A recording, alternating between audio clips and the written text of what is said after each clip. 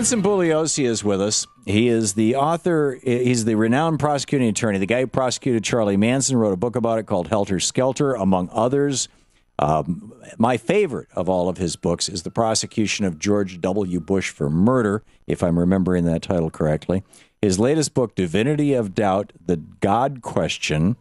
And I have VanguardPressBooks.com, Vincent, here, but is that the best place to find it? Well, it just came out yesterday, and I guess it's available in all the Barnes and Noble stores all around the country. So just hit your local Oh, yeah, and sources. I found out yesterday that for some reason the book is on Amazon.com for $15. Now, I don't know how it can sell for that amount of money, but it does. Well, that's great. Okay, so we're talking with Vincent Bugliosi. Your new book is called Divinity of Doubt, The God Question. The God Question. You know, you write about intelligent design in your book. You've actually let me start someplace else here. You asked. I've spent a fair amount of time with your book, and at least a dozen times in your book that I read, you asked the question why people pray. In fact, you had a whole in one of the later chapters. You basically devoted the entire chapter to it. The one about trees, you know, you know.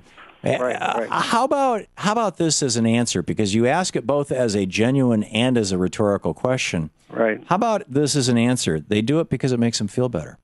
Well, if it does in a placebo effect type of way, fine. But if they think that God is actually answering their prayers, then in effect, what are they saying? They're saying that God has the power to answer prayers. Right. And if he does, Tom, how can they possibly say he's all good when they absolutely know, that he nearly always turns down the praying party when the party needs him the most? Like the 6 million Jews who most likely prayed to him during the Holocaust, like the incredible 25 million people who have already died worldwide from AIDS, people dying from starvations.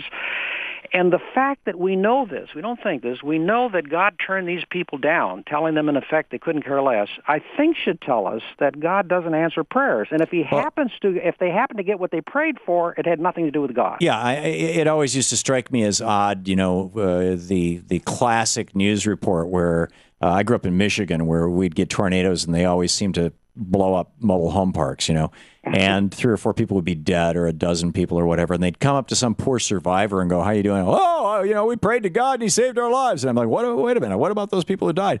So following that logic, doesn't that mean that the next larger question should be not, is there some anthropomorphic old man with a long beard who decides whether or not to answer prayers and things, but what is the nature of the impulse that so many people feel to?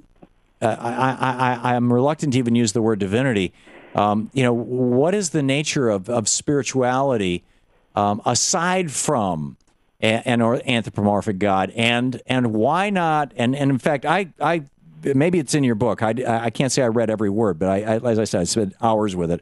But I didn't see any significant discussion of pantheism or animism, which seemed to me like really, really logical alternatives to monotheism. Pantheism, you mean like a stoplight is also God, and like God is everywhere? Pantheism, there has yes. to be a limit to Everything in creation is infused with some kind of divinity and intelligence because it all came from whatever it all came from, and it's all made out of that same stuff still. Yeah, that's pantheism. My orientation, as you know, is the evidence, and the evidence takes me in certain places. And when you get into pantheism, that's just wild speculation. Getting back to the prayer thing, one of the most unusual things about prayer is that whenever there's a terrible catastrophe, 9/11, Katrina, whatever it is, what do people do? They immediately go to their churches and they pray to God, the person the entity who either caused or allowed to happen the very terrible fate that had befallen the victims. So they go there to pray for the victims of their loved ones to the very entity who by definition either caused or allowed to happen the terrible fate that had befallen them. No, I get Tom, they do this because just like chickens lay eggs. You know what I mean? They do it unthinkingly. Yeah. No, I get, and I don't disagree with you that there is an astounding amount of of incoherence in organized religion and in religion in general. But should gravity be questioned? Is this a religious or a political issue? I mean, there are layers underneath this, I think, that beyond just the it's that we need to be discussing, I think, as a people. Well, you have to realize that I'm not rejecting God in this book. No, I realize you're much like my father. You're identifying yourself as an agnostic, not an atheist. Right. I thought in fact, I thought you're taking on Sam Harris and some of these other guys that I've debated on this program was pretty solid stuff. But anyhow, back to that question. What is underneath it all?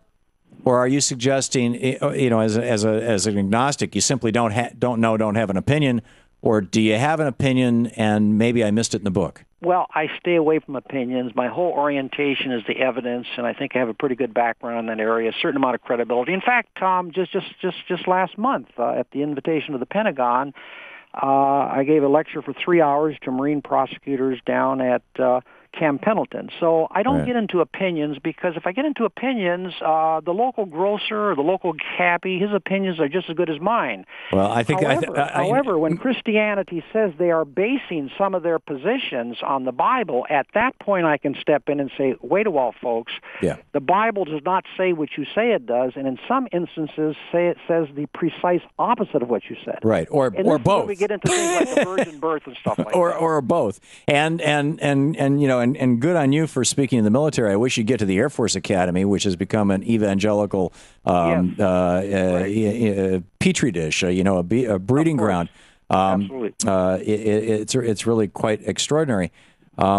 Where, though, and we have just a minute left here, you reject pantheism, and yet how do you explain the fact that if you split an atomic particle into two pieces and they go flying off into space, and you rotate one of those particles 100,000 miles away or 1,000 miles away, instantaneously, not at the speed of light, but instantaneously, the other half of the particle will change? That there's still this interconnectedness. Tom, I come up with things in this book that, if true, literally shake the very foundations of Christianity on free will, immortality of the soul, the virgin birth, and you're asking me a question that I couldn't begin to answer unless I took a course in college. Well, this is a question. I have no answer to your question like that. I don't even discuss it. But I do discuss things that, if true, literally shake the very foundations of Christianity. The book is a heavy book. It's almost scary. You've read the book. There's some heavy, heavy stuff in it. It is. It's an indictment of organized religion, and I'm assuming you grew up Catholic?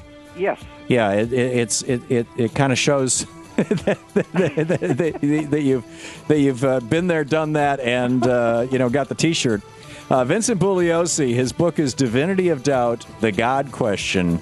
And thanks so much for having me on the show. Yeah, my pleasure. My pleasure. And thanks for joining us last night as well. Good talking with you, and good luck with the book, sir.